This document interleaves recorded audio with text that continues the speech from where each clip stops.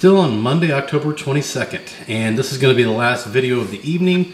Actually, somebody had asked me about this one, so I wanted to get these out today because I told the person I'd have them out this week. So this last one, again, another show way before my time.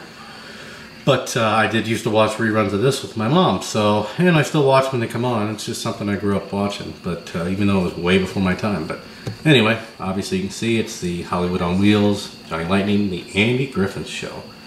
Little police car. I'm not a big police car fan, but I have picked up some.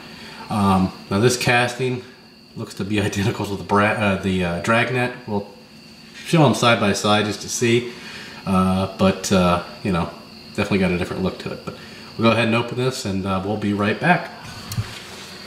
We are back with the Andy Griffith show car here, the police car. Just like the other ones we've had today. Got a metal base, real soft rubber tires, and you've got metal body. The castings are different. I mean, they do, which that would be sacrilege if they were the same, because one's a Ford, one's a Chevy. But the wheel wells are different. But the reason why I thought maybe they were similar, well, you can see the roof's even different, but is look at the front window there, painted white.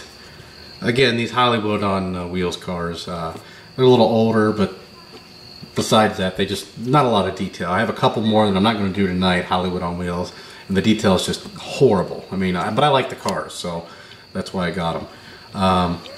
Top view, a little dust on there. I like the little single strobe there. The rear, see if it actually says Ford. I don't know if it does or not. Got a light here. No. But I do like the taillights. Side. Pretty basic. That window is horrible. I mean, if that had a clear or wasn't even there, it would look 100 times better. And another thing, if you notice, is look at the wheel alignment with the wheel well. Not real good. Front end, pretty basic, just all silver. I mean, it does say Ford right there, though. They do got that. Other side, obviously the same, except you do have the spotlight right there, which is a nice little feature.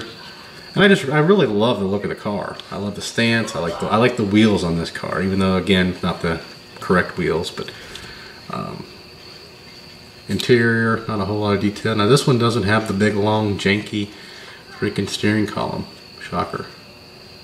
The rear, I do like the fact that you've got open front windows and closed rear. That's pretty nice. And you've got that's a body line. That's, I don't know if that's showing up. It looks like it's actually marker, but paint, but that's actually a body line right there. That's cast into the car. Overall, I mean, I really like the model here. Like the little fin detail there. Really do like it, but just some, you know, that's ridiculous right there. They needed to just not even put that in there. It would look 100 times better. That view, side view.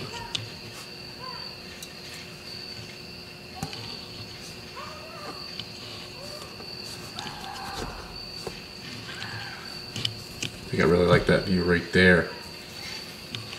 Anyway, that'll do it. That'll conclude the videos for this evening. So if you have any questions or comments, post those below. More subscribers the merrier. Hopefully the videos get better. I'm just learning this. Well, not making videos, but diecast. If you check out my other channel, I've got probably over 400 videos on building motorcycles on that one. So not new to this, but new to diecast. So anyway, subscribe, and thanks for watching.